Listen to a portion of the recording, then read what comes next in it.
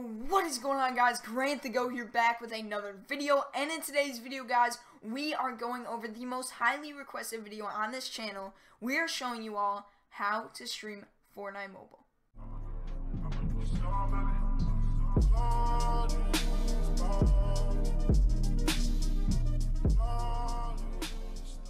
So obviously there are plenty of apps out there where you can stream Fortnite mobile straight from your device. Now with that comes a lag, and a lot of it just heats up. It's just terrible for people that don't want lag and everything like that, and it just doesn't make the stream look the highest quality as it can. So with this tutorial, I want to let you guys know that it does come with a price. So I know I've said to you guys in my streams, which I just ended now, I've told you guys that it's going to be pricey. So I didn't know if I was exactly wanting to make the video because I didn't know if you guys were willing to spend the money. But if you guys are willing to spend the money, this is for the video. This is for you guys. So I'm going to go over what you need right now. So first, what you're going to need is obviously a laptop or a PC, which I'm recording off of right now. So the second thing you're going to need is an Elgato. So right here, this is the HD60, as you guys can see right here. And the HD60 is one of the most, HD60S is the updated Elgato version that comes in around $200. So with this, obviously, that is expensive. $200, not everybody just has $200 lying around, and it's hard to spend that just to start up a YouTube channel. So with that, there is actually one that's an HD, which I have been using for a while, which you guys can definitely use. It runs your phone in HD and everything like that until 60 FPS comes to mobile. There's really no point in getting this, except for it is a little bit better resolution when I show you guys how to actually screen capture it. But with the Elgato HD, you guys can still screen record in 1080p. Alright, so the most important thing you guys cannot forget out of this list, right here, is the AV adapter. This is everything, guys. This is literally what makes this work. So with the AV adapter, there's an HDMI port on the back, as you can see right here. So with this HDMI port, you can go ahead and plug in any HDMI port into here, and then it comes out of this lightning port, which is going to plug into your device to display your screen. So now that you have all that stuff, or you're looking into having that stuff, or you don't have that stuff, but you want to eventually get that stuff, we're going to go over everything right here. So on the import of the Elgato HD or HD60, personally, I have the HD60. So, as you guys see, this is the import. So, what you're going to want to do is the HDMI that does have the AV adapter connected to it. So, the one that you plug in the HDMI to, as you can see here, it has the HDMI and the AV adapter. The one that you plug into here, what you're going to want to do is go ahead and find the other end. So, you're going to take the other HDMI end and go ahead and plug it into the import, or that's the out. Plug it into the import right here. And go ahead, and that's that right there. So what you're going to want to do is have that in the import, because obviously your input is your device right here.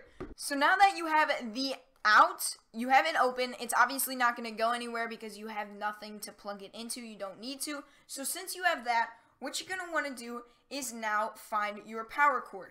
So this power cord right here is going to come along with the Elgato HD60. I'm going to try to focus this. So this cord right here does come with the HD60 and or the HD. I think the HD is a little bit different, but the HD60 right here. So what you're going to want to do next is place your power cord into the Elgato right here, and you're going to see it light up like this.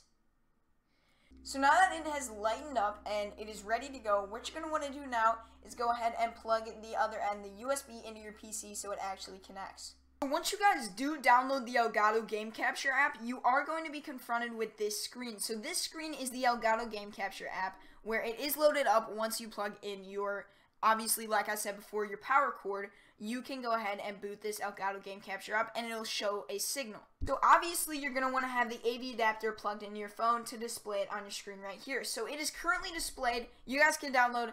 All these links are down in the description. But yeah, it's currently displayed right here. So as you can see, you are literally looking at my phone screen right now. Okay, guys, so after doing that, what you're going to want to do is download Streamlabs OBS. Once again, in the description. Streamlabs is an easy way to screen record and stream your own computer and stuff to YouTube or anywhere, to Twitch, stuff like that. So that's what you're going to want to do now. So you're going to want to boot up Streamlabs, and it'll walk you through a tutorial. You're going to want to go to settings. I'm obviously not going to expose my stream key, but your stream key is going to be found at the bottom of your live stream dashboard. So your stream key right here can be found at the bottom of your live dashboard. You can go ahead and search up youtube.com/live_dashboard, and at the bottom you'll find your stream key. You're going to click reveal, copy it, and then paste it into Streamlabs OBS over here. So it is currently being displayed over here. So now what you're going to want to do is go to OBS, and to actually display it, you want to click over here, add source, and click window capture. Now after clicking window capture, you can add existing source or add a certain capture, and as you can see right here, this is the capture right here. So there are going to be black bars, and the way to remove that is to hold Alt. So holding Alt actually crops it, so you can crop each side, as you can see on the screen right now. So you are watching me crop this screen, and after cropping this, you can go ahead and make it full screen.